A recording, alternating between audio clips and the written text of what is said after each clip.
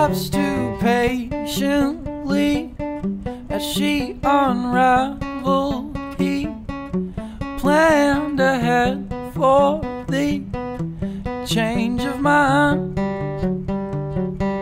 and not so soberly as he changes. She is terrified by the electric gaze in his eyes. So nonchalantly he grabbed his coat and his tea, and he looked down at her feet as he said goodbye. It's not what he wanted, it's just that he knew that there was no going back from something like this. And so he got in that piece of shit car and drove it as far as it take him. Just barely 500 miles. And he looked back and smiled, because the only life he'd ever known, he just left 500 miles behind.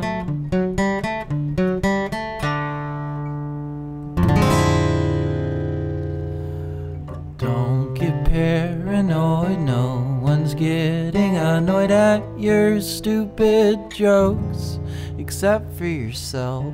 They're happy to have another head talking instead of a sponge in the corner of the room.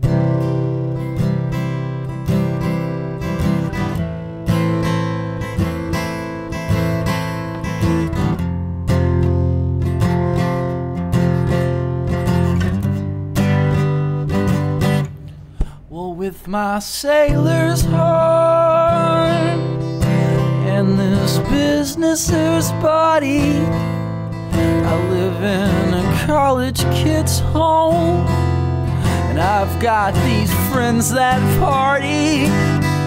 It gives me a fish's attention span. Yeah, I've got friends and things that need me there, man. It's all really not fair, but it is what it is. This is how it's gonna be.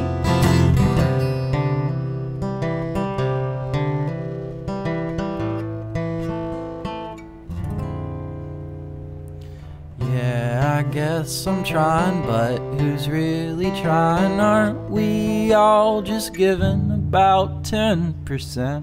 Because who wants to be mooched off of down till their last penny cent? It all kinda makes sense.